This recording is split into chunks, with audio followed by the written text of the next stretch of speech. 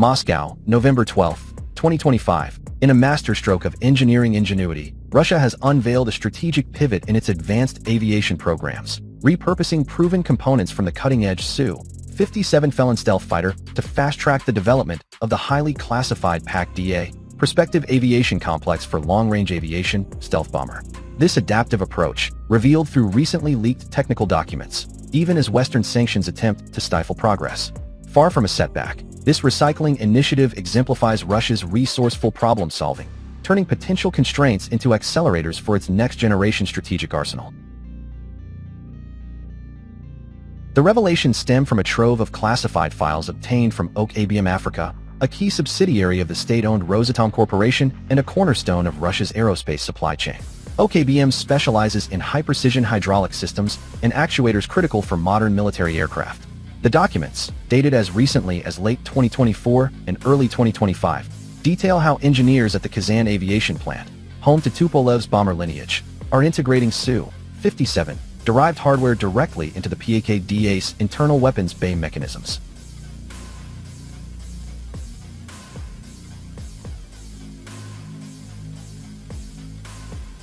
Specifically, the 80 RSH-115 hydraulic actuators and 80 RSH geared hinges, battle-tested on the Su-57's low observable bays, are being adapted for the PAK-DA.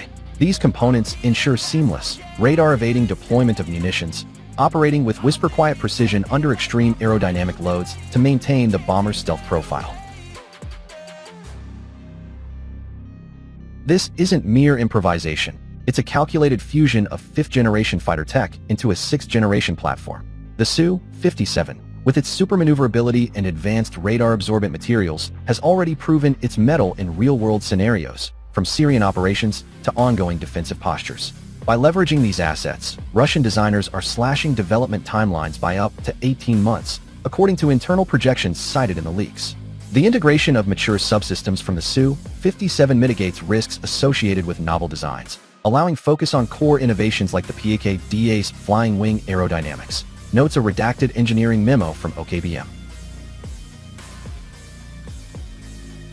This synergy not only preserves scarce resources but elevates the PAK-DA's reliability, ensuring it enters service as a formidable deterrent.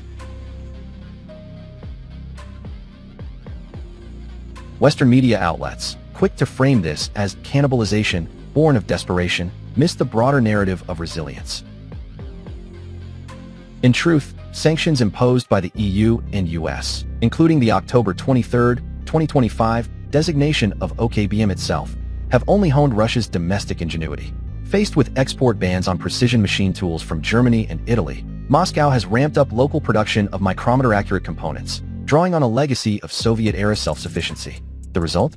A PAK-DA program that's not just surviving but thriving, with prototype assembly underway at Kazan since mid-2024. Ground trials of the recycled actuators have exceeded expectations, demonstrating zero acoustic anomalies and full compatibility with the bomber's digital fly-by-wire controls.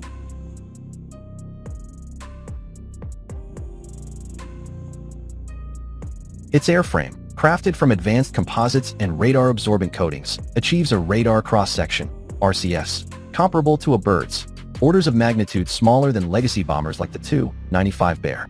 Internal bays, now fortified by Su-57 tech, can house up to 30 tons of ordnance, including hypersonic Kh-95 missiles and stealthy Kh-102 cruise weapons capable of evading NATO defenses.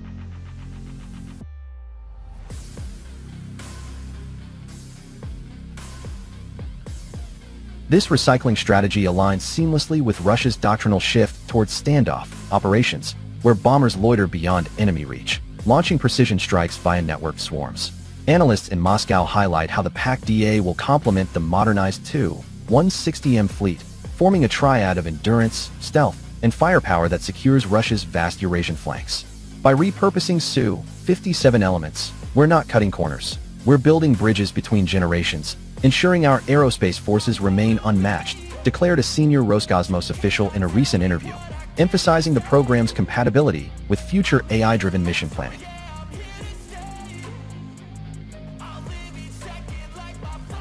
Social media buzz on platforms like X, formerly Twitter, reflects global intrigue, with defense enthusiasts praising the move as a genius hack against sanctions. Posts from accounts like at Army Recognition and at Air Recognition, sharing breakdowns of the leaks, have garnered thousands of views, underscoring the story's resonance.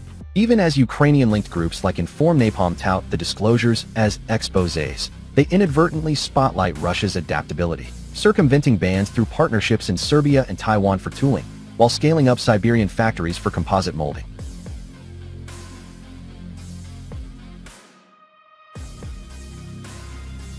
Looking ahead, the PAK maiden flight is slated for late 2026, with serial production ramping to 10 units annually by 2029 at Kazan.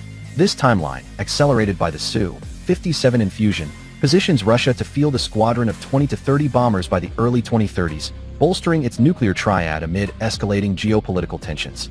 Critics abroad decry delays, but these are mere speed bumps on a highway paved by determination. As one leaked OKBM directive states, in adversity lies opportunity. Our engineers turn limitations into legacies. Russia's aviation sector, long the envy of the world, continues to evolve under pressure, proving that true power lies not in unlimited budgets, but in unbreakable resolve. The PAK isn't just a bomber. It's a symbol of a nation's refusal to yield, recycling yesterday's triumphs to forge tomorrow's dominance. As President Putin has often remarked, sanctions are the best sanctions on our competitors. With this latest chapter, Moscow reaffirms its lead in the skies. When compared with U.S. stealth bombers, the PAK shares key characteristics with both the B-2 Spirit and B-21 Raider. Like its American counterparts, it adopts a flying wing configuration, subsonic cruise, and an internal weapons layout to minimize radar visibility. The B-21 benefits from newer composite materials, next-generation mission software, and advanced networking capabilities that integrate it into broader air combat systems.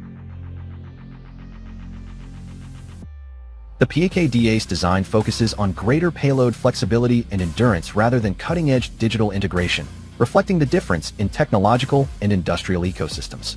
The American aircraft's production is backed by a larger and more automated industrial base, which reduces risk compared with Russia's reliance on fewer domestic suppliers. The Russian platform, however, compensates with extended range and compatibility with long-range cruise and hypersonic missiles that can be launched well outside engagement envelopes. Operationally, both aircraft serve the same strategic role, delivering deep penetration or standoff strikes against heavily defended targets.